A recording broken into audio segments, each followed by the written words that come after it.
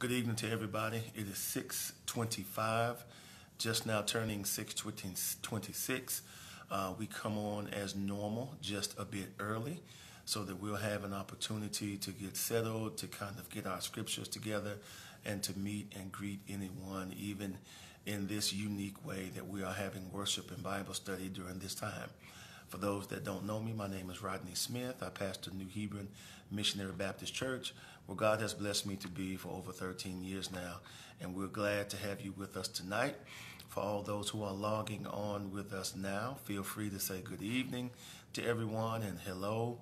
And as I see some of the familiar names and faces, I'll make sure to try to call you out. If I do miss your name or don't see the face, please forgive me. Just please. It's certainly an oversight, certainly not done on purpose. Sister Turner, good evening to you, to the Turner family. Sister Davis, Sister Verdi Davis, good evening. Brother Tidwell, Brother Atlanta Hawks, God bless you. I hope everyone is doing fine. I see one half of the A-team on here. Good to have you as well. It's just good to be surrounded by good people and friends and family. Get myself settled here. And I hope everyone is doing well. For those of you who have had to work today, I hope you've had a productive day of work. I hope you were safe, and as the scripture says, I hope you worked as unto the Lord. For those who are retired, Brother Tom Milam, good to have you with us, Brother Milam. For those who are retired, we certainly thank God for you, and you give me a personal goal to shoot for. Lets me know that it can be done. I thank the Lord for many of our members who have retired. Sister Kathy Turner, good to have you with us as well. I thank the Lord for those of you who have worked for 20 and 25 and 30, sometimes 35 years or more. Certainly glad that God has sustained you and blessed you with financial means to take care of your family and your other obligations, and just glad that you made it to the finish line. Now hopefully you can enjoy some of the fruits of your labor. We have a guest, I say guest, but she's a friend of our church, Sister Shavers. Was not long ago she lost her father. We have sad news to announce that she has lost her grandmother recently. And so I want to ask you to please keep her in prayer. It seems like every time you turn around, something is going on. So just remember, it is her time this time. It could be our time next time. So please remember Sister Tanya Shavers in your prayers in the passing of her grandmother. The funeral services will be held this Saturday. I'm going to make sure I get the date for you. This weekend, this Saturday is July the 10th at Premier Funeral Home on Battery. Premier Funeral Home, July 10th, this Saturday at 11 a.m. The celebration of life for Sister Shavers' grandmother who passed on us recently. So please keep her and her family in prayer. To the Timms family, God bless you. I hope you're doing fine as well. Hope everyone had a productive and a safe 4th of July weekend and celebration. For those who traveled, we pray that you made it to your destination and back to your homes safely. I'm sure many of you had fireworks and barbecue, and if nothing else, just a time to be off and relax and spend time with your family. At least you have a day to take care of some things around the house, and if nothing else, you can just sit back and relax and just enjoy a peaceful day. The weather was pretty good. I'm sure you had your AC going. Lord knows I had mine going as well. So we had family over. We had a good time. Had a wonderful time seeing everyone. Today we have a very good question, very practical question, one that all of us will eventually go through and probably has gone through. So if you don't mind, if you can pause what you're doing, we have made it to 6:30. The only way to teach people to be on time is to begin on time. So I thank the Lord for a timely church, timely staff, timely membership. So I'm going to ask you, to the good sister, the Burnett family, good to see you too. I'm going to ask you all if you can pause for a moment and let's have us a word of prayer. Let's pray together. Father, thank you. You brought us so far and you've opened so many doors. You've blessed us so much. Father, even when we don't have what we desire, it still seems as if you have taken care of what we need. There are so many in this country and in other countries no matter what state we are in presently, they would envy to be in the situations that we are in. Lord, not just the tangible things that we're grateful for, the homes and the clothes and the car. Father, we just thank you for all these things, the job. Father, we thank you for all those spiritual blessings, to have peace, to be able to read your word and understand it, to experience answered prayer. And Lord, we thank you most of all for the gift of salvation that was purchased by your Son on Calvary's Hill. We pray, Lord, tonight that as we study your word, although it just may be one question, we see different passages of scripture to go over. As we go through your word, we pray that we can hold on to your hand. We pray that you can feed us, open our hearts, open our minds, help us to find understanding. Help us not to be hearers only, but doers of your word, to the point to where many of our foreparents would say, once we know better, we can do better. We want to live a life that's pleasing in your sight. Somewhere along the line, we've done wrong. We have disobeyed. We've transgressed. Father, you know what it is. We ask you to forgive us. Father, we ask you to renew us and restore us. We pray that you can give us the traction to get back on the right road. We just ask you all these things in Jesus' name, and we thank you for it. And they all said amen, amen, and amen. Tonight's a very practical question, one that has come into play much of my life, much of my ministry, even recently. The question is for tonight, just one question. How do you lovingly correct someone who is aggressive and rude? We don't even have to say if they're aggressively rude. How do you lovingly correct someone of ungodly behavior? Whether they are aggressive and rude, that makes it that much more difficult. But the broad question, how do we correct someone? What is the proper way to correct someone? What is the proper way to let someone know they have offended us or they have been continually offending us? Do we let it go? Should we let it go? If we correct them, how do we correct them? So how do you lovingly correct someone of ungodly behavior? And the question is even stated, especially if they are aggressive and rude. Let me first give you this testimony. 2 weeks ago, my car went down. My car didn't stop, but my air conditioner stopped blowing cold. And the way I was brought up, my mother didn't turn on the AC until she absolutely had to. She was a single mother, so she tried to save money as much as she could. And so from that upbringing, I promised myself, I don't care if my light bill is $1 million. I'm going to have air in my home. And Lord, if you bless me, also, I want to have it in my car. So when my air went out, I thought I could fix it. I couldn't do it. Took it to the shop, dropped it off 2 weeks ago. Didn't hear anything back. I called them back. Oh, we had to order parts. Okay, thank you. I mean, I wish they would have told me that. Well, a few days go by. I'm like, well, have the parts come in? You know, I call back. Well, some of the parts came in. The rest of them didn't come in. Okay. Well, when do you think? Oh, by tomorrow. Okay. That day came. I called again. Nothing happened. Oh, might be Monday or Tuesday of next week. I'm getting frustrated. Okay. So I didn't wait. I didn't say a word. I waited till Tuesday. Same thing. I spoke to a manager. We're fixing the car right now. That was on Wednesday of this past week we've just gone through, last week. Car should be fixed either today or tomorrow, Wednesday or Thursday. I didn't call again Wednesday. I didn't call again Thursday. Friday morning, I had pretty much had my fill. I called. It had to be 7:30. They open at 7. I called, spoke with them.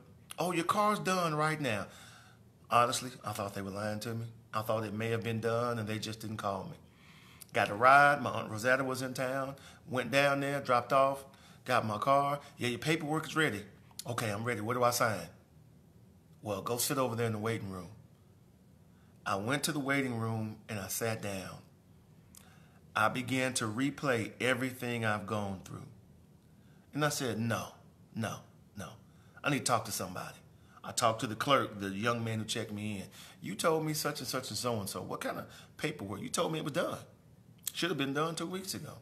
Yeah, I'm sorry, Mr. Smith. I said, well, let me speak to a manager. The manager's around the corner. I didn't like the way he signaled who he was. I'll get to that in a minute. He signaled and said his name. Here I am with a tone like, oh, brother, I don't want to deal with this. That pushed me into a further bad mood. Went around the corner, spoke with him, and I just directly told him, here's what happened, A, B, C, 1, 2, 3. I said, this is bad. So I've been coming here, for a long time, and this is the worst customer service I've ever had. I said, what kind of paperwork are you doing? Long story short, he did make amends for it.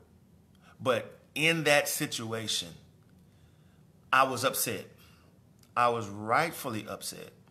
That may not have been ungodly behavior per se, but I had to speak for myself. I had to say something to somebody. I'm a paying customer. I've been pushed to the side, in some cases probably lied to. And so I spoke to him. In that moment, I wanted to speak to him, speak to the other young man in a way that if I were being recorded, I wouldn't mind hitting play on the screen that we have behind the pulpit at New Hebron. That was the approach in my head. Was I angry? Yes, I was angry. Did I have a right to be angry? Yes, I had a right to be angry. But being angry for being offended and being wrong still does not give you the license in Scripture as a Christian to lose your composure, to act a fool, to say things that you shouldn't say, and behave in a way that's unbecoming for a Christian. So that was a small situation, and that type of thing happens to all of us. How do you correct someone when you've been personally offended? They've been rude to you, they've been inconsiderate, or they've been mean. How do you correct someone at church? At church, someone who's callous, someone who's overbearing. How do you do that? How do you correct someone in your family? Because yes, remember the sermon series, Dysfunctional Family? Sometimes you have people in your family that love controversy, scandal, and don't let you go through a bad situation. They cling to it and like a moth to the flame. Someone in your family that may be arrogant, or they'll air out your dirty laundry. They make you the butt of their jokes, not having fun with you, but literally to put you down, to malign your character. Well, that's what the question is talking about today. That's what we're going to explore. Turn to 1 Corinthians chapter 6. If you have your Bibles, turn to 1 Corinthians chapter 6. There are many approaches we could take for this, but the first approach, the first thing that comes to mind is when you correct someone, when you have to have that awkward confrontation, let's make sure that it's not over something that's small, that's trivial, or insignificant.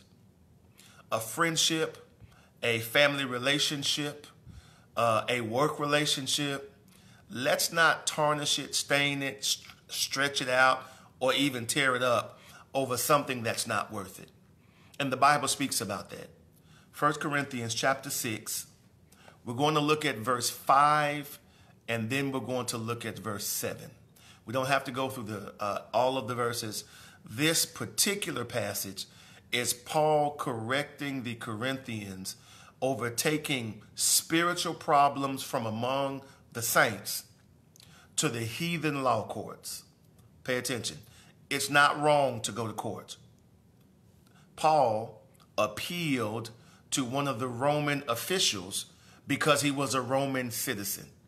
When Paul stood before Felix and Agrippa, Paul really didn't even talk about himself as much as he talked about Jesus, to the point to where King Agrippa said, man, you almost persuaded me to be a Christian.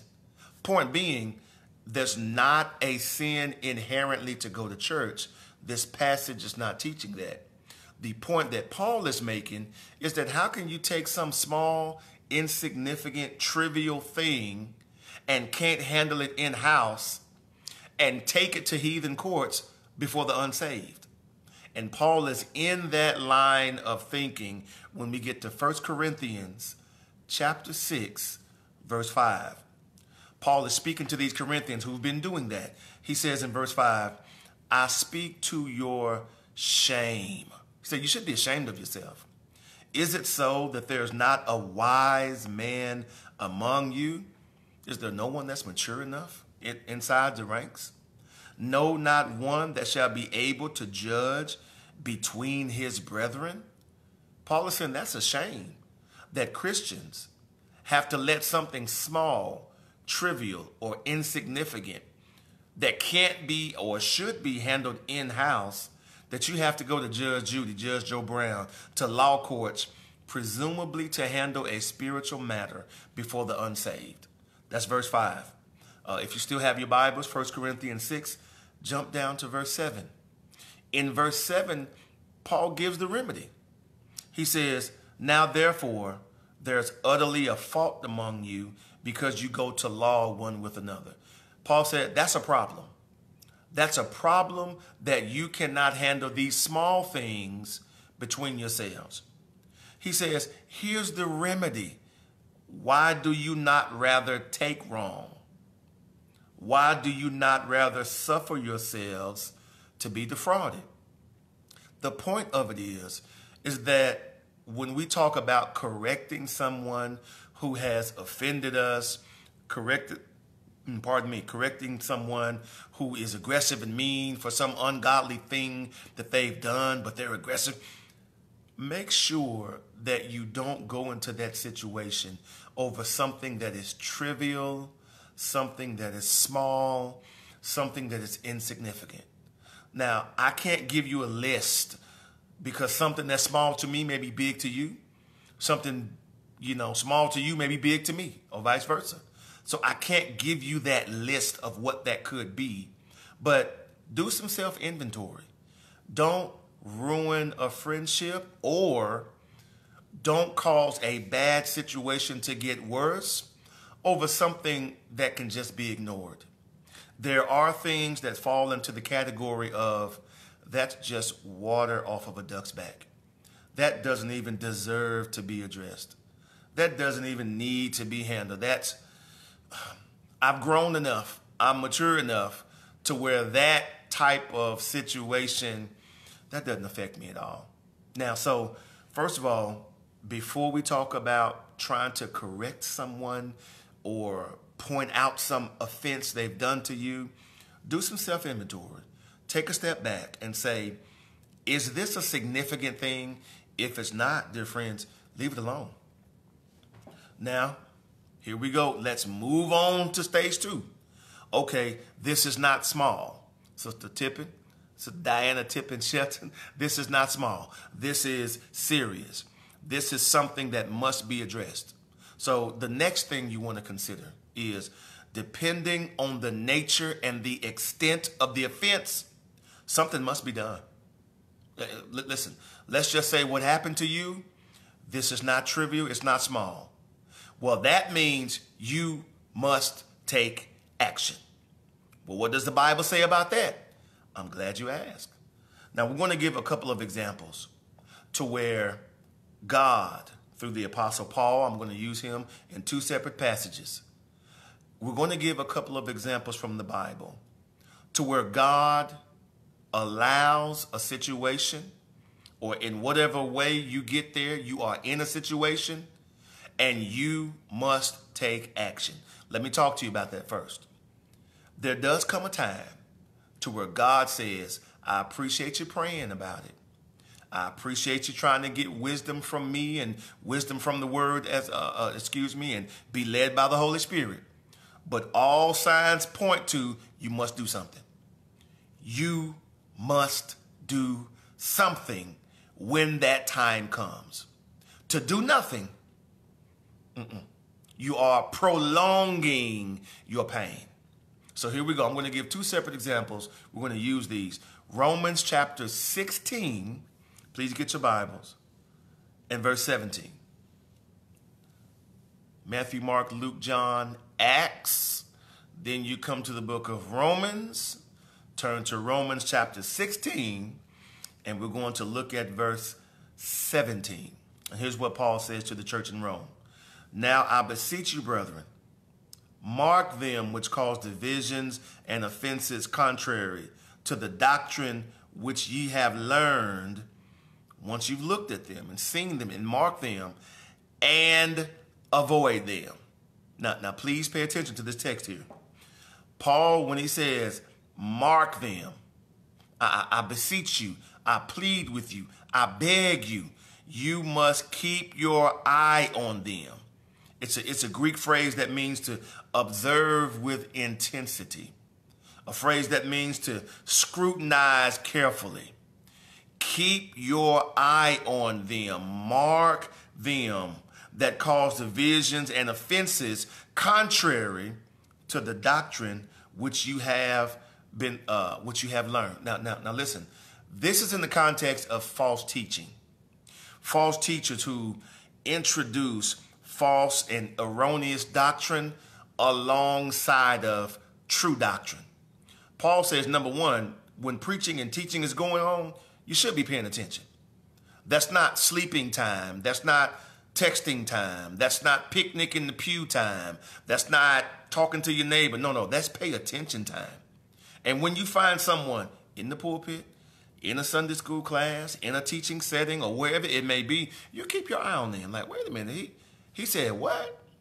That doesn't, And the reason Paul says to do this, not to be a busybody, not to be a spiritual referee, not to be nosy in someone else's affairs and follow someone around. No. He's saying to do this because when false doctrine is introduced, it causes division and offenses. I can speak to that personally. Because when someone is in Bible study or in Sunday school, or they come up to me after I'm done preaching and they say, well, I feel and I think and I feel and I think, and I'll take time to listen. But I had a situation with someone I dealt with for years that it came to the point to where he's not trying to gain answers. He's just trying to throw in this crazy doctrine. And what it did is there were some people who kind of believed it. There were some people who were not mature enough in the faith, and they thought, well, he may have a point. And that caused a clash. And so what Paul is saying, when you have a situation like that, you keep your eye on that person. And once you can substantiate what they're doing is wrong and false, he says you got to do something. Avoid them. Stay away from them. Now, that may sound trivial. That may sound almost like it won't have an effect. But think about it. That means when we have the barbecue, I'm not calling you to come to the barbecue. And that's not to be crude. That's not to be rude. That's not to be mean. That is me following scripture, because we're not going to sit around the grill or on the back deck or in the front yard or in the living room having a good little small talk, watching the game, bellies are full, and then you bring up, you heard about that Mayan calendar? I heard 2012, the world going to end. No. It's going to cause problems. So he says, avoid them.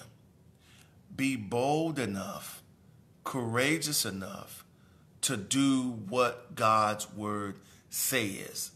When an offense takes place, something must be done. That's the whole point. In this case, it's speaking of false teachers, false teaching, bad doctrine being introduced inside of the body of Christ. You keep your eye on them. You scrutinize them. Not that you're a fault finder. You listen intently. Maybe I didn't hear that right. Let me check him out again. So he teaching next week? Okay, let me listen to him in Sunday school. Jesus, what? No. Something wrong with that teaching right there. Avoid them. Stay away from them. Their group can no longer be your group. Now, that doesn't mean that you treat them as if they have the plague. But it does mean that you don't intentionally go out of your way to bring them into your social circle. The only reason I can see you reaching out or having a conversation would be to lovingly correct them of that doctrine. So that's one incident, Romans 16:17. Turn to 2 Thessalonians chapter 3 and verse 14. One of my favorite passages. 2 Thessalonians chapter 3 and verse 14. Now here we have that Paul has been speaking about his own work. The Thessalonians were a small community of believers. They didn't have much money. And so Paul said he was going to work.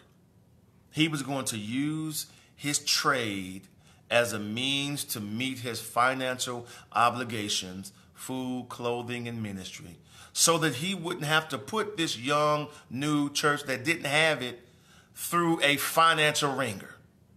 Now, that principle alone could have stopped scores of church fights that I've been privy to and I've seen face to face.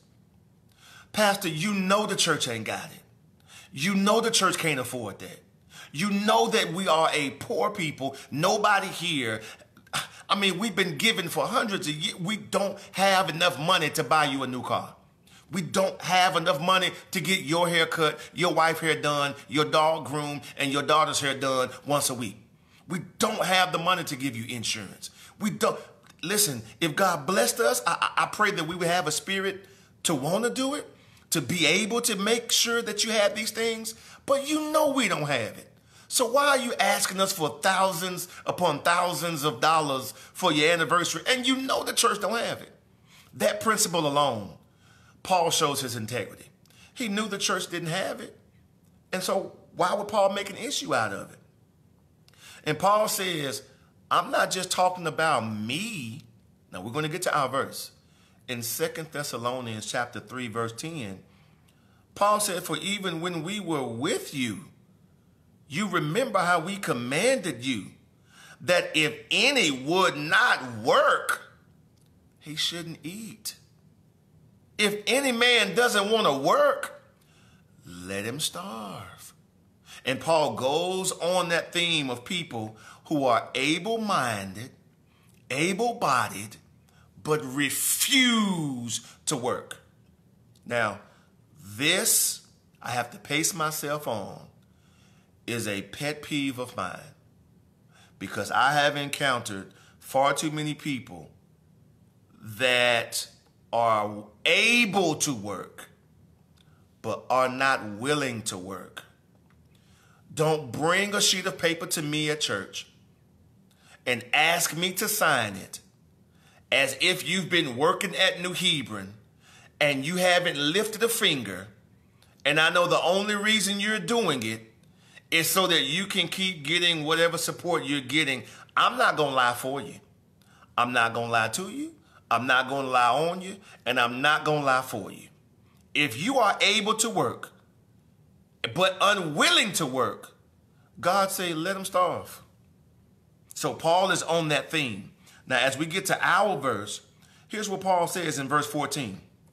2 Thessalonians 3 and 14. Pay attention to this. If any man obey not our word by this epistle, meaning not just the general teaching I've been given, also the specific teaching I've been giving you about a man or woman, mankind, who is able-minded, able-bodied. God's financial plan is to work. If any man doesn't obey our word by this epistle, note that man and have no company with him, that he should be ashamed. Paul is saying, let me bring it up to speed in our terms. If you have somebody that claims to be a Christian and they're inside the Christian community, they attend worship at a local church, and you know for a fact this man, this woman, they are able to work, they can work, but they just don't want to work. And you try to encourage them, and other people have tried to encourage them, but this is just going to be their lot in life. I'm content with doing what I'm doing to get this extra income or free income and doing nothing for it. Paul said, no. You make a mark on that man, meaning the same way Paul said in Romans, keep your eye on them, scrutinize them, not a fault finder, but you watch them, make note of that man, and you have nothing to do with them. Well, why should you do that? So that you can show by your actions, I don't get down like that. I don't agree with that. I don't condone that. And I'm not going to make you feel comfortable in doing that by my presence being with you. I'm not going to do that. I'm going to take action, which in this case is withdrawing myself from inside your social circle. Me and you don't have too much to talk about. Be courteous, be Christ-like, but I'm not going to have a close fellowship with you. That is the literal understanding of what Paul is talking about in 2 Thessalonians chapter 3, verses 10 to 14, 15, and 16. When you have a person who's able to work, but not willing to work, nothing wrong with their mind, nothing wrong with their body. They just trying to be a scammer or they just lazy. He said, no, avoid them. Have no company with them so that they can be ashamed. Because when a person does these things and we carry on with them like nothing is wrong, well, they think nothing is wrong. So the point is not specifically about the teaching or specifically about the act of non-working. But the point that we're trying to make is that when it comes time to act, something must be done. When God's character is on the line, there comes a time when a Christian must take a stand. Now stay with me here. These things I'm laying out, this is not easy. This is not comfortable. I don't want you to misunderstand the spirit of what the scripture is talking about. You ever bumped into these people who just blurt out anything? Well, say, well, I'm just telling the truth. Listen, honesty without kindness is cruelty. You don't score any points with God by being obnoxious. You've met these people who say, I just had to tell them. I tell them, that's an ugly dress. Where you buy that wig from? That's a cheap suit. Where you buy your suits from? I just had to tell them. Everybody can see it's ugly. You're not cool. You don't gain any points with God. That's not an asset to your character. That shows a small spiritual character. That shows a small Christian. Honesty without kindness is cruelty. The Bible says speak the truth in love. There's a time to where you have to tell the truth. The truth doesn't need any help. You can be honest and direct without being nasty and mean and crude and trying to embarrass somebody. The truth has enough power on its own. It doesn't need your help. So these people who think they are bold and big and bad, they're just obnoxious. They're just a bull in the china shop. And they walk around like, look at me. Everybody was thinking it, but I said it. Solomon says it's a fool that doesn't know when to close his mouth. Just because everything comes up doesn't mean they have to come out. If you see a woman and you could tell her slip is showing, I don't even know if folk wear slips anymore, but I'm using my grandmother's language. If you see her slip is showing, you ain't got to say, hey, fix your slip and then ugly dress. Pull them to the side. Now, I'm going to work on the approach next. Now listen, we've asserted, number one, make sure that it's not something small or insignificant. Number two, if we can substantiate in your personal situation, this is not something small, this is something that must be addressed. We've seen different examples. We've seen about false teachers, leave them alone. People who can work but refuse to work, leave them alone. That's not the only verses we can use. There are many, and we'll get to some more. But the point is, there comes a time to where when it comes to correcting someone or to take a stand for the Lord, a Christian must take a stand. Because everybody wants to be a soldier, and it's easy to be a soldier when there's no war to fight. Now, and let me give a personal testimony here. These things that Paul just talked about, 2 Thessalonians and also in Romans, that's not just for the pastor. Church, Christians, that's for everyone. Listen, I don't mind helping and assisting. I don't mind even speaking with a person or even for a person if they come along with me. But I'm tired of folks being mad at me for stuff I ain't do. I have enough heat that's going to come down on me just for preaching the Bible as it is. So you don't have to always call me. I don't mind you calling me, but you don't have to always include me. I wasn't there. I didn't see. I didn't hear. The best information I have is going to come from you. You are there on the spot. And sometimes God has allowed you to be there because he wants you to do something. You're right there. There comes a time to take a stand. There comes a time to step in and make a move. So there does come a time where Christians must take a stand. Now, I want to get a few more scriptures here. And the last point is, be mindful of your approach. 3 things here. The first one, make sure that it's not something that's small, trivial, or insignificant. Number 2, there does come a time when a Christian must take a stand, whether that stand is directly saying something to someone, or even we saw in these 2 passages, indirectly withdrawing your first from a person so that they can see from your lack of interaction with them that action is wrong. I don't condone that. If you went to somebody's house and they were selling drugs out that house, you wouldn't go back anymore. Hopefully you wouldn't as a Christian. You wouldn't want to add your presence to that place, affirming that what they're doing is okay.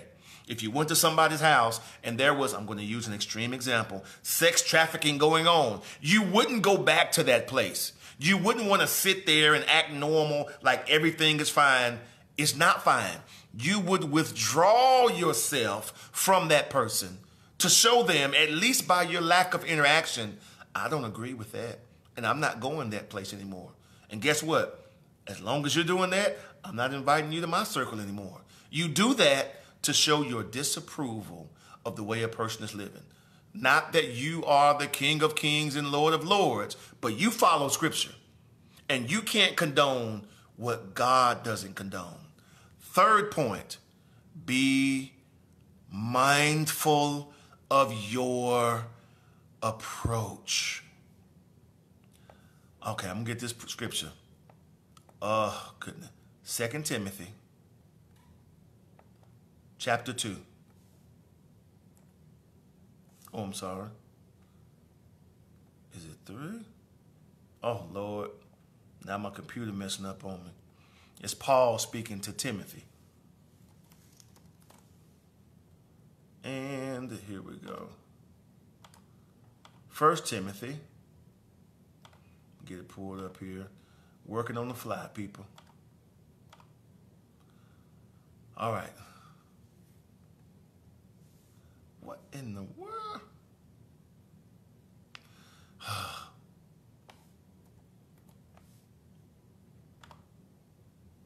There we go. All right. What we'll do is first is Colossians chapter 4 and verse 6. We'll come back to 1 Timothy and 2 Timothy. Colossians chapter 4 and verse 6.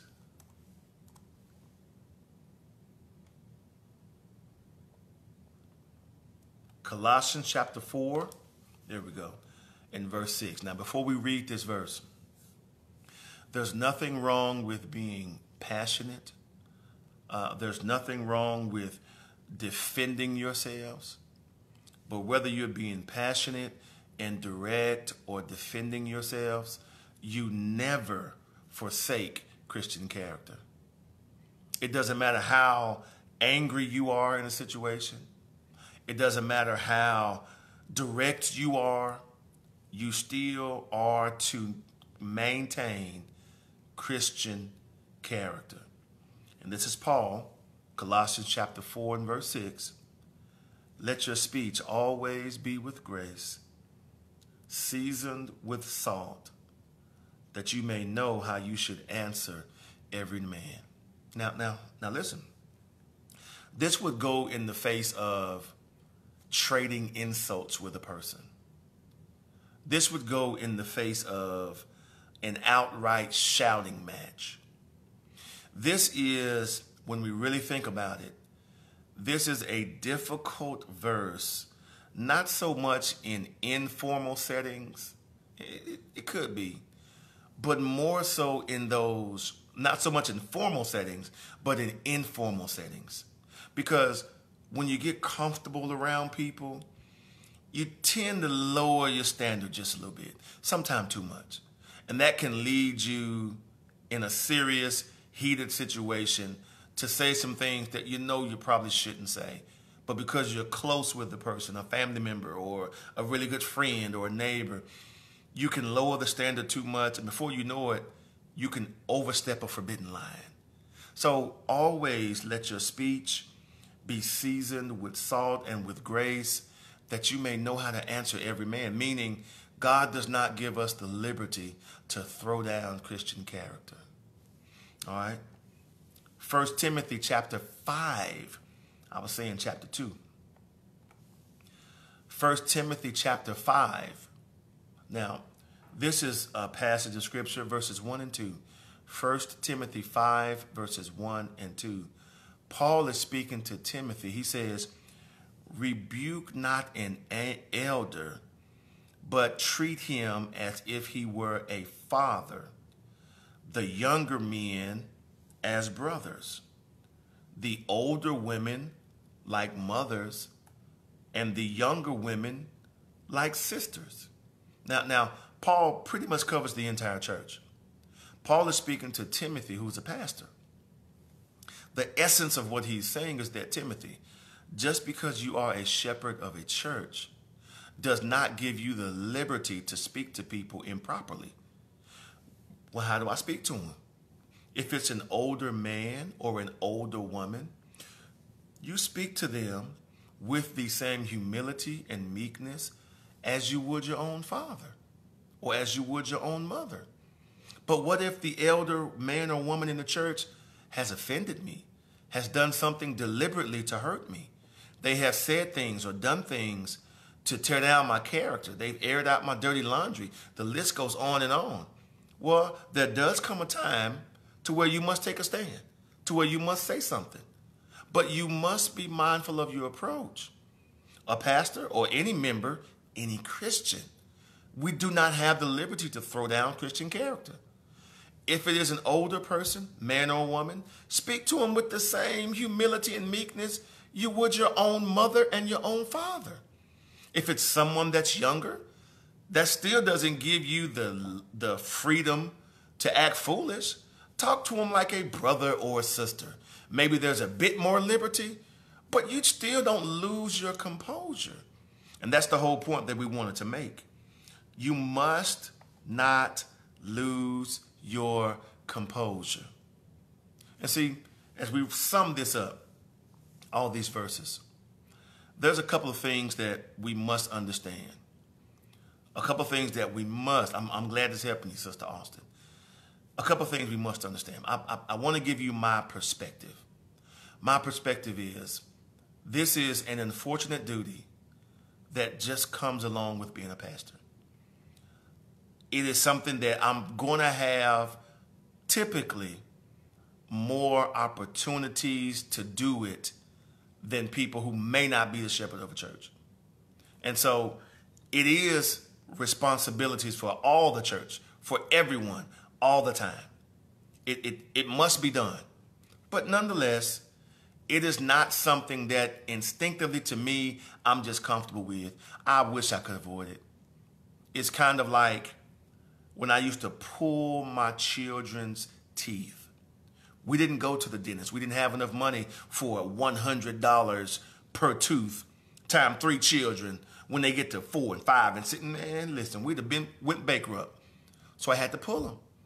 And it broke my heart to see the fear in their eyes, to have to get a towel and that little bitty tooth in your hand, and you don't want to do it, and because it's in a very real sense affecting me more than it affects them. And I didn't go in there whooping them with a belt and slapping them in the head and snatching them down. I tried to hug them. I tried to pray with them. I gave them popsicles. But it got to a point to where even when their tooth was loose, they would start crying because they knew it was going to have to come out. And I would really be crying on the inside because I knew it had to come out. But if you don't pull that tooth, if you don't take that action on the front end, it's going to be worse down the road. When those junior high prom pictures and high school prom pictures come out and the teeth are not straight because daddy or mama didn't have the boldness, the courage to do what needed to be done. See, it's much worse now. And it's much harder to correct now. Something that should have been done at 4, 5, and 6. Now they're getting corrected with a bunch of money and a long process at 18, 19, and 20. And when it comes to offenses, there's some things we must overlook because they're just small, trivial, and insignificant. There are some things that God say, you got to take a stand. You can't let that tooth that's loose remain, because when the new tooth comes in behind it, you're going to have a double problem. So the person who is callous, arrogant, the person who airs out your dirty laundry, the person that cuts you down, whether it be a church member, whether it be a family member, sad to say that does happen, whomever it may be, when you can clearly see, I wonder if they know how much they hurt me or offend me. And sometimes people can hurt you and offend you and then make a joke out of it. Remember that time I was talking about you? I really embarrassed you, didn't I? Like, whoa, not only did you hurt me, my pain is now your comic relief. And guess what? You must take a stand. But even though you take a stand, you don't allow their attitude to be your attitude. You don't allow their wickedness to be the way that you respond to them in wickedness. Because now you've gone from one wicked person to two. Now, I'll close by telling you this. There was a person that outright was rude to me. It wasn't too long ago, too. They outright were rude on purpose. It was an arrogant, backhanded, somebody a little bit younger than me, too, about the same age. They were outright rude to me. Now, I work with the public, so, but anyway, they were outright rude to me. And I just, okay. It was so blatant and ugly and obvious, they had to come back and say, did I offend you when I said that? I said, yeah, you did. Well, why didn't you say nothing? Or see, I said it because this, that, and the other. I just was quiet. First of all, my personal stance, I don't argue with a foolish person. I try not to, let me say that. I don't argue with a foolish person. Like, you know. And my response, in essence, was, we don't have to explain what's already understood. The reason you doubled back and brought it up is because you know what you did was wrong. You know what you said. If you were watching this from the sideline and you weren't involved, you would say, that person just did him wrong. And so I didn't respond in the moment. It was so quick and instant. I was almost in shock, like, dog. You know, in my head, I'm like, whoa. It's like you collect yourself and you say, did that just happen? Like you almost want to smile, like, Lord, this happens on television. So when they doubled back, and then I began to tell them, because they asked me, if they wouldn't have said anything, I wouldn't have responded, because I only have a limited window to deal with them. So I say, once this window's closed, I'll be gone anyway, so it won't be much to talk about. But since they came back, yeah, I told them. I said, yeah, it was rude. It was rude. Honestly, it was arrogant. It was condescending. And I don't think you would like anyone to talk to you like that, or your family member, or your children, or your spouse, or your mother. I mean, and when they went into this gymnastics of, well, you see, I just shut my mouth. I'm like, no, that's pride right there. That's just pride. Pride will stop a person from taking accountability for what they know is wrong. It can be obviously, openly wrong. Everybody, a child could see that's not right. And pride will make a person try to defend what we both know is wrong. So my point is, these things are going to happen. These things are going to take place. Having to correct someone of some ungodly behavior, whether they are kind or not, number one, make sure it's not insignificant and trivial. If it's something that can be overlooked, overlook it. It's not even worth the time addressing it. But if it is something significant, and God shows you, oh, you need to talk about this, you have to pull that tooth. There must be done. Something must be done. Why?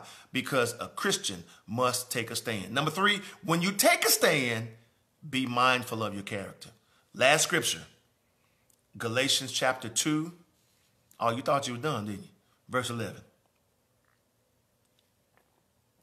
Galatians 2 and 11. This is Peter being corrected by the Apostle Paul. Because when Peter was with the Gentiles, well, he was fine with them.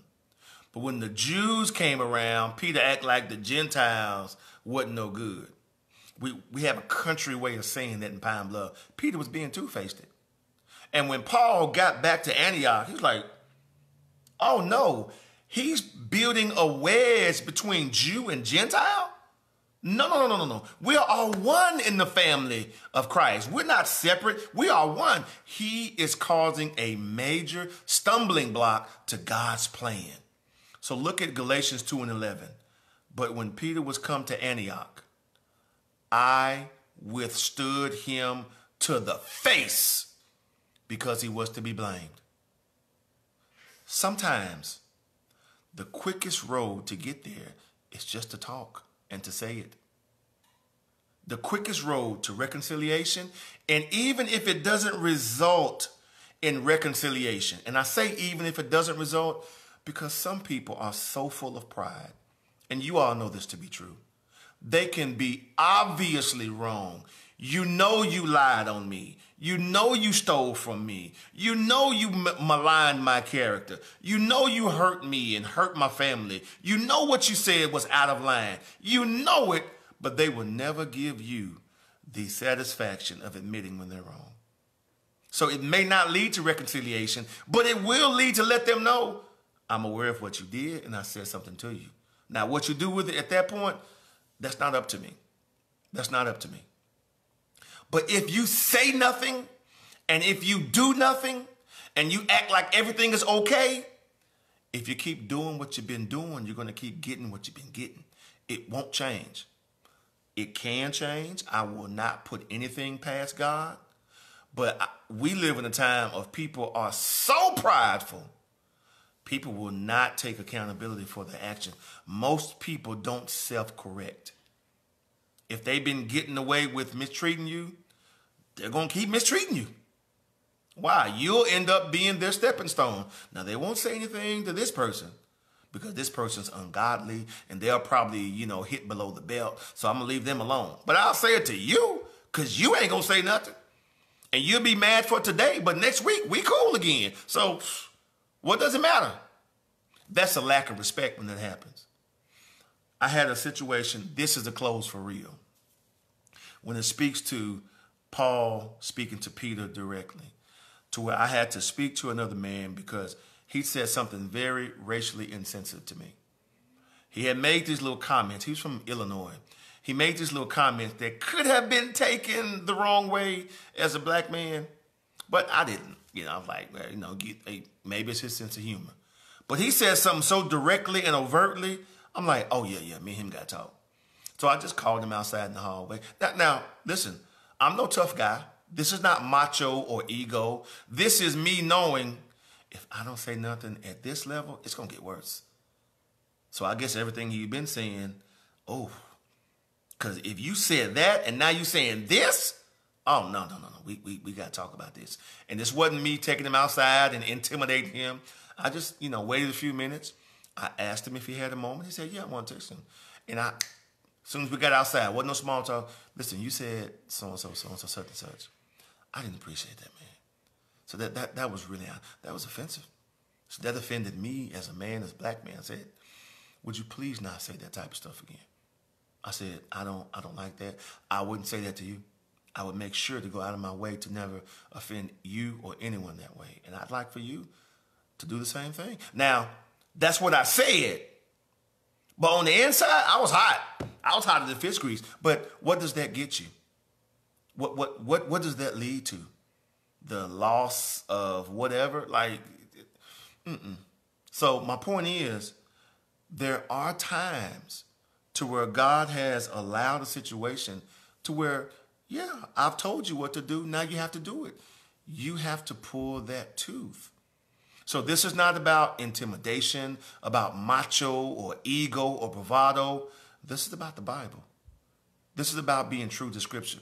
And even though you are hesitant and you are non-confrontational and you are kind, these are good qualities to have. That still doesn't mean that you cannot, with the power of God, stand on the Word of God and do what God's Word says.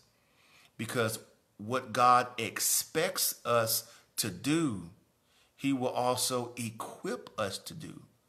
So please, ma'am, please, sir, if you're relying on your strength, well, you'll never get it done.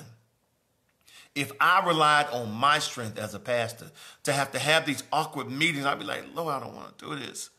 I don't want. But you have to. Because if you don't handle the little bit now, a little leavens the entire lump of dough. So it must be done in the same way, not just as a pastor. Every Christian, when you're in the Sunday school class and you see it, I don't mind you telling me, hey, so-and-so, but you're there. Put the fire out now. Because when you walk away and talk to 20 people, the fire's still burning. So as it relates to correcting people, lovingly correcting people, whether they are aggressive or rude or not, there does come a time to where God wants us to act. And so hopefully these scriptures have been helpful and beneficial. There are so many more scriptures we could have gone over. But God calls us to act sometime. And sometime our inaction prolongs the situation. I read it this way in a book by Dr. H.L. Wilmington, Wilmington's Guide to the Bible. Sometimes your tolerance of sin is treason before the Savior. The fact that God has sat you right there, you see it. You know what the Bible says. You have a personal relationship with the person. You know they're going off the road, but you don't want to trust God enough to be bold enough to let them know that's not right. Whether it's being done to you or to someone else. Your tolerance sometimes can be treason. So hopefully this has been a benefit to you all, how to lovingly correct someone of ungodly behavior, irrespective if they are rude or aggressive. You can still lovingly talk. You may not have a kumbaya moment at the end. It may not be a lifetime moment at the end where you hug each other. You don't go into it wanting division, wanting hard feelings, although sometimes it does happen. It's unavoidable. You hate to say that, but it's unavoidable. Sometimes it is. And sometimes it may start off hard. And I've seen where God turn that thing around, a person comes back, and they're like, You could tell they've softened their stance. And they have a little bit more of a respect for you because they know, wow, this person don't just talk church. They don't just talk Bible. They don't just have Christian vocabulary. They actually try to do what's in the book. And you never know what type of positive effect that could have on some people. So we'll go ahead and close right there. I thank God for all of your time. Thank God for all of your participation. You can please feel free to go to our website, newhebronlr.org, and you can look at past questions, Bible studies. You can look at past Sunday school lessons, morning worship. You can see our current sermon series, or you can find New Hebron on YouTube, and you can find our YouTube channel, and you can see a video of all of these as well. So I appreciate all of you. I appreciate your time. Appreciate your participation. God bless you, and I pray that you have a safe and a wonderful evening.